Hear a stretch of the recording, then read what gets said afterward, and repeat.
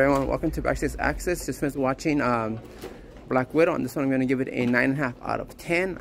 And for everyone wondering where it places on the MCU timeline, it takes place right after Civil War. So that's the quick little rundown of timeline-wise. So as for the movie itself, very enjoyable.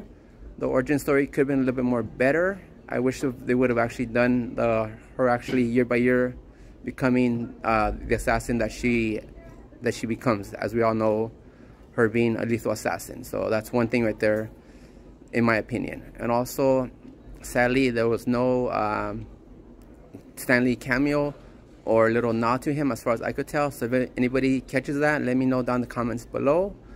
Also, one thing, if anyone noticed at the beginning of the video, I have a brand new intro. So let me know on that one right there, what you guys think of the new intro. Also in the comments down below, if I should change it, keep it, leave it, whatever. Maybe, modify a little bit, just let me know. And for now, everyone, be safe. I'll be back with my next video soon. Once again, Black Widow, 9.5 out of 10. Definitely go see this one in the theater. So everyone, be safe. And once again, I'm always the last one to leave the theater, and the cleaning crew is always doing a great job here. All right, everyone, be safe and bye.